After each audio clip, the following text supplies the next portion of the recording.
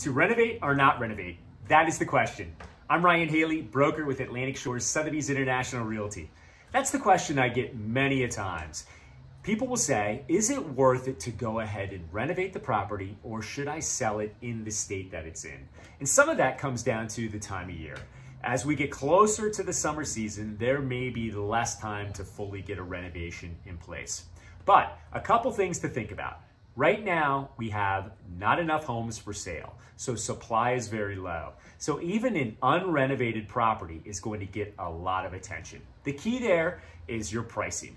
As long as the property is priced in line and or just above where the market is for similar condition, you may be better off just getting it on the market as opposed to spending the time and money to renovate the property.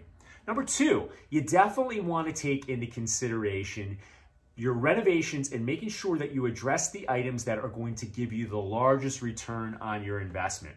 Sometimes just simple paint and or flooring goes a very long way. If you're looking to do something a little bit more major, kitchens and baths have the biggest wow factor, but also typically have the highest cost. So you really need to take a good look at what it is you're going to do and make sure that you have the ability to maximize the return on that investment.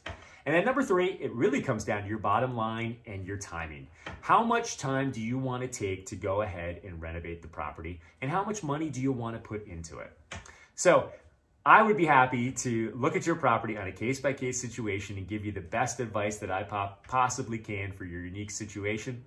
Thanks again. I'm Ryan Haley, and it'll be my pleasure to assist in any way that I can to help with your upcoming renovations or not doing the renovations and getting the property on the market.